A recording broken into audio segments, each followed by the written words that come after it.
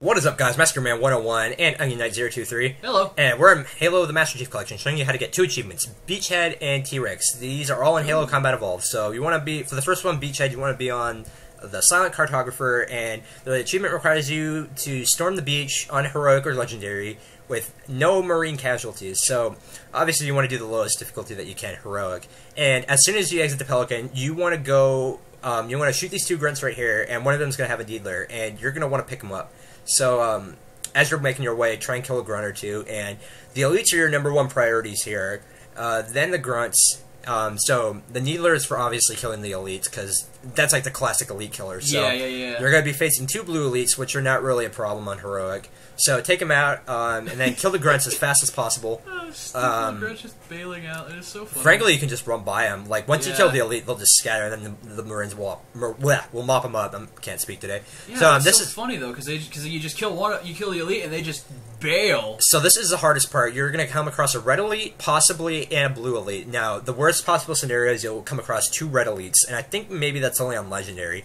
But you want to kill them as fast as possible. You want to go for the red elite first and the blue elite. So once you do that, you'll get your Beachhead achievement for 10 gamer score. And I'm not sure how many Marines are there. There's around 7 to 8. But if you don't get it, you can just restart again.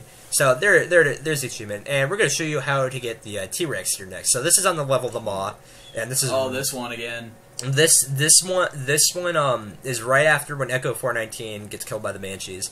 So drive by, and it's going to be quite a while until the jump. But what you want to do is you want to hug the left wall as you're making the jump, and it's got to be a pretty big jump. So be sure not to flip. I always forget the Warthog has like 0 handling. The brake is your best friend. Use it, abuse the shit out of it, because the brake is your savior on this thing. Yeah. So seems like it would be. Weave through these pillars right here, mining like all the enemies, and mining the explosions, and this is the jumps coming up right here. So you want to kind of hug the left wall here. Oy, handling. Coming I just up, cannot get over that. Any second up, there's the hatch. So as soon as you take the jump, you want to hug the left side and jump, and you're going to be aiming for that pillar right here. And luckily, I nailed it right there. But usually, you'll go to the left and you'll miss. But if that happens, park the Warthog, jump on the machine gun, jump over, and you're going to want to go into this little room right here, and you're going to see